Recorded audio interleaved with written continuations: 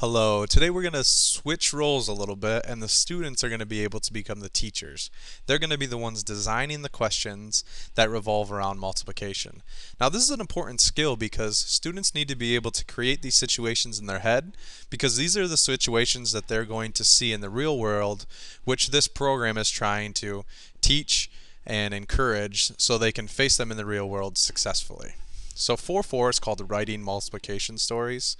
And the example that it gives here says write a multiplication story for 5 groups of 9, 5 rows of 9, 5 times 9.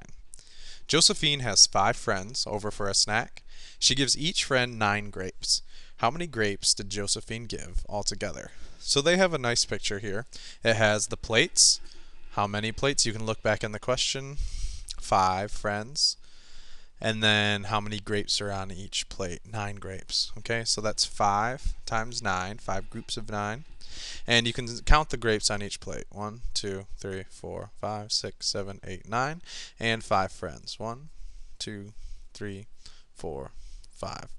You could write the repeated addition. 9 plus 9 plus 9 plus 9 plus 9. Or the multiplication sentence. 9 times 5.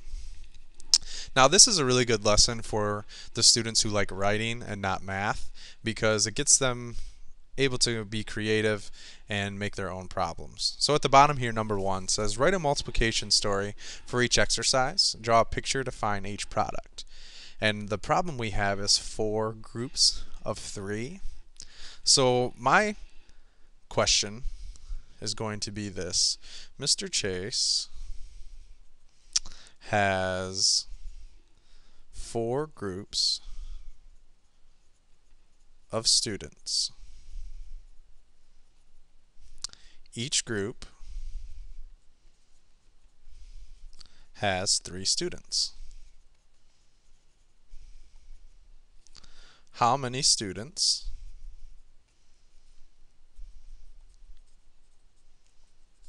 does Mr. Chase have? Now there's a few key elements to each story problem that you're writing. First of all, the information has to be in there. So 4 is here and here. 3 is here and here.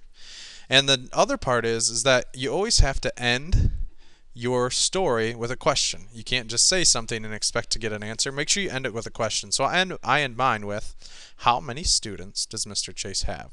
So if I have 4 groups of students, each group has 3 students, I can draw a picture for this. That's the next key element. So I have 4 groups of 3 students. 1, 2, 3, 1, 2, 3, 1, 2, 3, 1, 2, 3. As you can see, there's 3 in each group. 1, 2, 3, and I have 4 groups. 1, 2, 3, and 4. Feel free to be creative with the groupings, what you want to say, who you want to involve in your problems, as long as they follow the multiplication story. Fine with me.